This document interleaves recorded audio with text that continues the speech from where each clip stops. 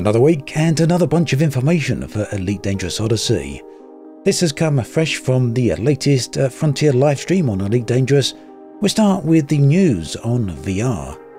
As you probably can tell from the video title, this isn't good news. Frontier have confirmed that there will not be any further development for virtual reality support in Odyssey. It will continue to support VR in its current form, that is a flat screen projected when you leave your ship.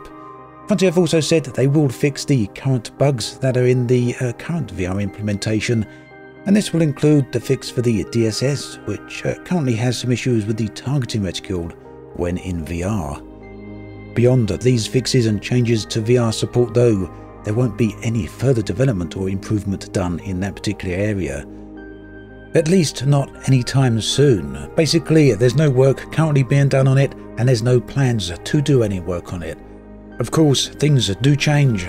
Maybe sometime in the future it will happen, but as of right now, Frontier don't expect it to be a thing anytime soon. So yes, a huge disappointment. Many of you will know that I'm a big fan of virtuality, and up until now at least, Elite Dangerous has always been perhaps one of the best examples of VR games out there. That now changes with the removal, or the lack of support rather, for Odyssey. Big shame. And if I'm being blunt here, I really do think Frontier have misled players here. Let's have a look at a forum post from a few months ago, or this time last year.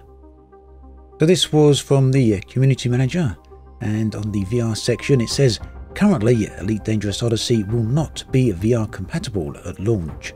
We're big fans of VR, and we are truly proud of the amazing experience that we currently offer in Elite Dangerous. However, the new gameplay mechanics and features that will be introduced into Elite Dangerous Odyssey means that we had to re-examine if we could deliver that same experience without compromise, which, for launch, means Odyssey will not be VR compatible. And I emphasise the for launch part there because I feel that is the area which is very misleading. Now, to be perfectly fair to Frontier, they did, after this particular post, go on to say that Odyssey will have VR capabilities in its form that we eventually got, which was projected VR, so not true VR support. When they wrote this community post, there was going to be no VR support at all, so yeah, things did change a little bit. But the not at launch phase, like with ship interiors, no ship interiors at launch is a massive problem. It's a phrase that really needs to be thrown out and never used again unless Frontier actually do mean it. And honestly, I think it's more than fair to say that Frontier have misled the players here. They've misled people into thinking that they're buying something that they're actually not, or that there's going to be development on specific areas of the game that weren't actually going to happen. If Frontier weren't sure about this, they should have been more clear about that and just outright admitted that they didn't know where things were going. And this just takes me kind of a little bit onto another thing that they mentioned in today's live stream. The question was asked by chat in the live stream whether or not there will be additional content coming to Odyssey, and Frontier said yes, there will be future content. But really, I'm very cautious how we take their words on that. Not saying they're lying, I don't believe that for a second, but let's not get too much hopes up as to the scale of that content.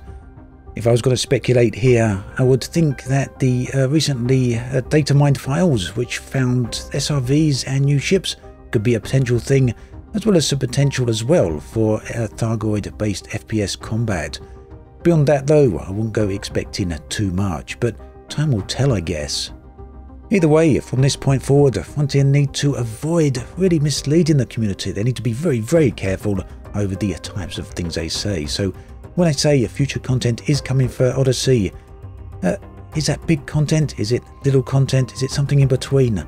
People are going to start speculating, so be very careful with how you manage expectations there. For now, personally, I'm taking it with a pinch of salt. Again, not saying there won't be anything, but I'm not having huge expectations. I think that is perhaps the wisest approach.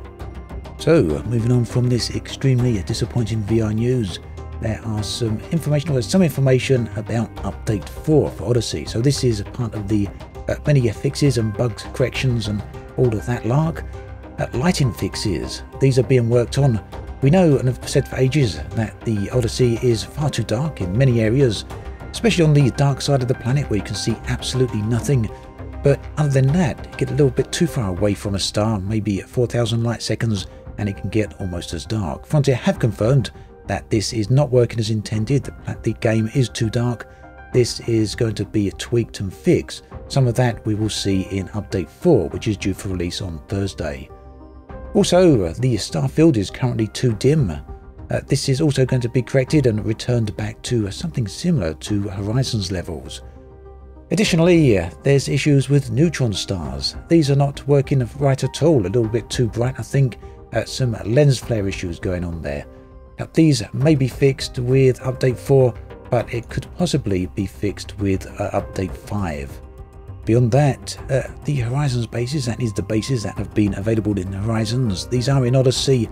They're going to have some lighting improvements. Landing pads are also getting some lighting improvements, no details yet on exactly what those are. Moving on to the Galaxy map, this is going to have a few fixes, specifically with the bookmark UIs. The flow for how this works, that is navigating to them as well as removing them, is going to be improved. Also, Nebula will once again be searchable from the Galaxy map. Further UI improvements will be coming to the outfitting screen. I believe that is a part of Update 5 though, rather than Update 4. Outside all of this, perhaps most important information of all, optimization and performance fixes, there was no word on this whatsoever. So personally, I'm expecting to see some minor improvements for performance in Update 4. Maybe some people will see them, but overall I don't think there will be any significant improvements. Finally, there was no word again on planetary tech or when we can expect to see improvements there. That then brings us to an end of this video. As always, thanks for watching, and I'll catch you guys and girls next time.